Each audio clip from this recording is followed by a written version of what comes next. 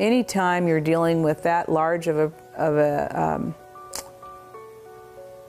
event in a human body, there's risk.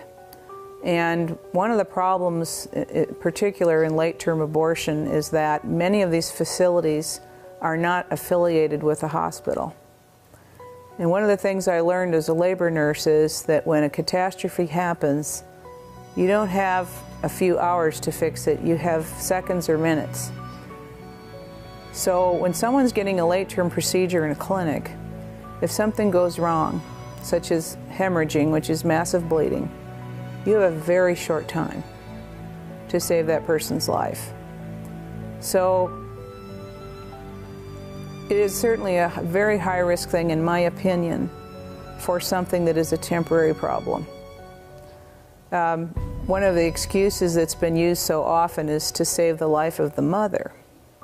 Now, I've taken care of high-risk antepartum, which means pregnant women, and I'm not a physician, but I can tell you that from what I've learned and what I experienced, that is never an excuse to save the life of the mother. In terms of killing a baby, that is, you can do a cesarean section and do an early delivery of a premature infant if the woman has a condition, and there is one, where she can have serious high blood pressure, possible stroke, and so forth. It's called a preeclampsia. You can do a C-section and deliver that baby, that living child, and give her the same result of improved health as you can having done an abortion and killed the baby. So there's no reason to kill it.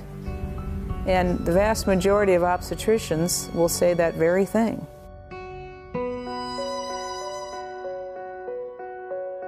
No one grows up wanting to work in the abortion industry.